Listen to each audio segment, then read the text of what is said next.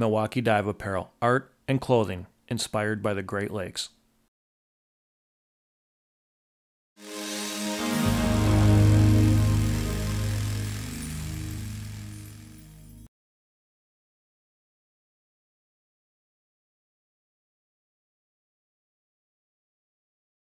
In October of 1929, the 338-foot steel car ferry Milwaukee left her namesake port, bound for Grand Haven, Michigan.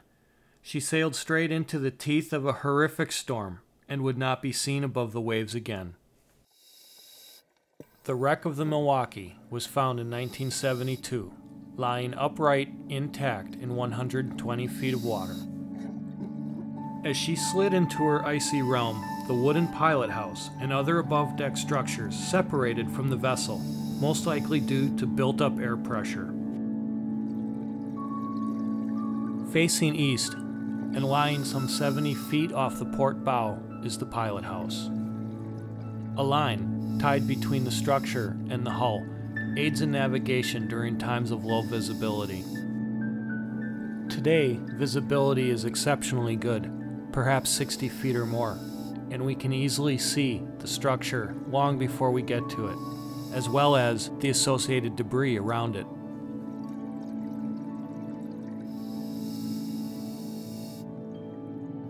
"83 years later, the wood cabin is remarkably well preserved, thanks to the cold, fresh water of Lake Michigan." Even after all this time, her name, Milwaukee, can still be seen above the portside door in yellow paint.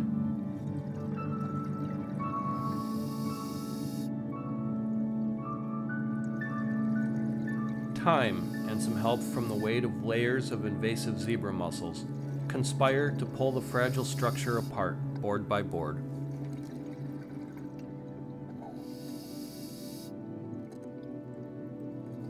The pilot house served as epicenter, from which commands controlling the ship's actions originated. It was located above the weather deck near the bow.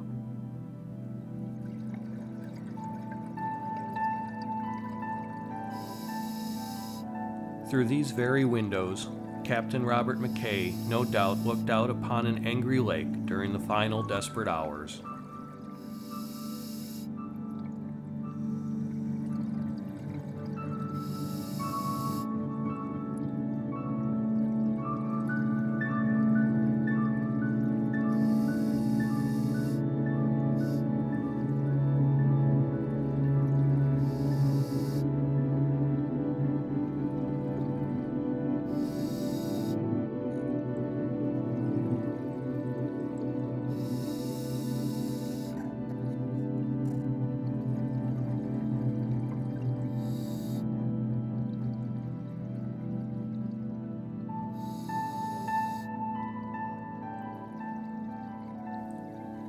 It was in this room the decision was made to return to the safety of the port from which they came. The following sea, a product of a gale-force northeaster, would see to it that safe haven would never be reached. Radiant heat pipes remain attached to the weather wall, still willing to remove an autumn chill from the air for brave men who are but now ghosts.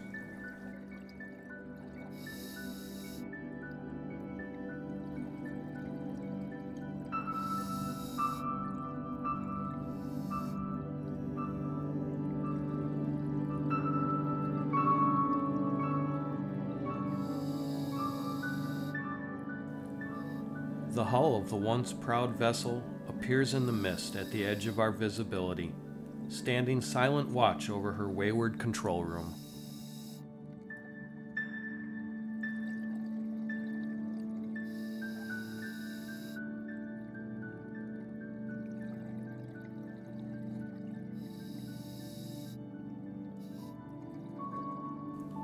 Soon the waving of my dive buddy's light will remind me it's time to leave this place for the calm sunlit surface.